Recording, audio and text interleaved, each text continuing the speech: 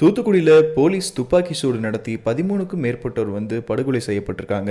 இந்த சம்பவம் தொடர்பா பார்த்தோம்னா நடிகர் ரஜினிகாந்த் அவர்கள் வழக்கம் போல குளறுபடியான அறிக்கைகளையும் கருத்துகளையும் வெளியிட்டு இருக்காரு. அது ரொம்பவே சர்ச்சைக்குள்ளான விஷயங்களும் ஏற்படுத்திட்டு இருக்கு. இந்த சூழ்நிலையில 144 தடை உத்தரவு நீக்கப்பட்டு இயல்பு நிலைக்கு திரும்ப கொண்டு இருக்கக்கூடிய தூத்துக்குடி மாவட்டத்துல தற்போது திடீர்னு ரஜினிகாந்த் அவர்கள் வருகை தந்திருக்காரு.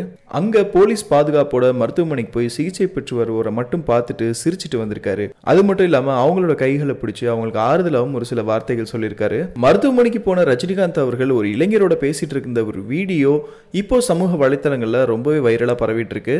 ரஜினிகாந்த் வந்தப்ப பாத்தீங்கன்னா எந்த ஒரு பரபரப்பும் இல்லாம படுக்கையிலிருந்து எழுந்த இளைஞர், ஆமாங்க நீங்க யாருங்க அப்படின்ற மாதிரி ரஜினி கிட்ட கேள்வி கேட்டிருப்பாரு. அதுக்கு ரஜினிகாந்த் ஏதோ ஒரு பதில சொல்லிட்டு சிரிச்சுக்கிட்டே இருப்பாரு. மறுபடியும் அந்த இளைஞர் கேள்வி கேட்க பதில் எதுவும் சொல்லாம சிரிச்சபடியே முகம் வெளிரிய ஒரு நிலையில ரஜினிகாந்த் அவர்கள் அந்த இடத்துல இருந்து அப்படியே கொஞ்சம் கொஞ்சமா விலகுவாரு. அந்த வீடியோ காட்சிகள் இப்ப சமூக வலைத்தளங்கள்ல ரொம்ப வைரலா பரவிட்டு இருக்கு. ஆனா அந்த இளைஞர் அப்படி என்ன விஷயம் பேசியிருக்காரு, எதனால அப்படி கேட்டாருன்னு சொல்லி அந்த மருத்துவமனை வட்டாரங்கள் தெரிவிக்கிறது என்னன்னா, 100 நாள் போராடிய போது வராத நீங்க இப்ப ஏன் வந்தீங்க, இவர் ரஜினிகாந்த்னு எங்களுக்கு தெரியாதா அப்படின்ற மாதிரி தான் அந்த இளைஞர் கேட்டதா நிறைய பேர் சொல்றாங்க. இவ்வளவு சர்ச்சைகளுக்கு நடுவில் நடிகர் ரஜினிகாந்த் அவர்கள் அங்க பாதிக்கப்பட்ட மக்களுக்கு நிதியுதவி வழங்கி அவங்களுடைய கையை பிடிச்ச ஆறுதல் சொல்லியிருக்காரு. எல்லார்கிட்டையும் பார்த்ததுக்கு அப்புறம் ரஜினிகாந்த் அவர்கள் அங்கிருந்து கிளம்பி ஒரு தனியார் ரிசார்ட்ல போய் தங்கியிருக்காரு.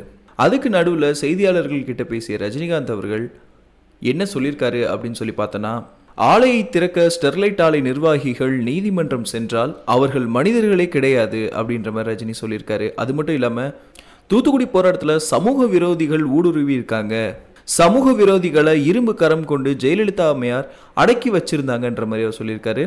அது மட்டும் இல்லாமல் சமூக விரோதிகளை அடக்க ஜெயலலிதாவுடைய வழியை பின்பற்றணும்னு தமிழக அரசுக்கு நடிகர் ரஜினிகாந்த் அவர்கள் கோரிக்கை விடுத்திருக்காரு.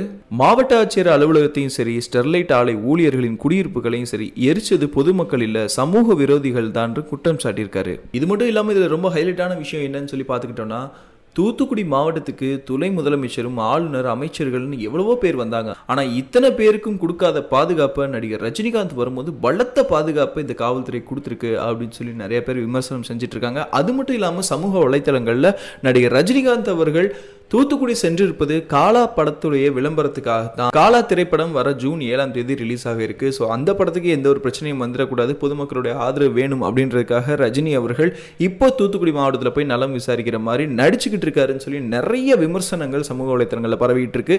இந்த விஷயங்களை பார்க்கும்போது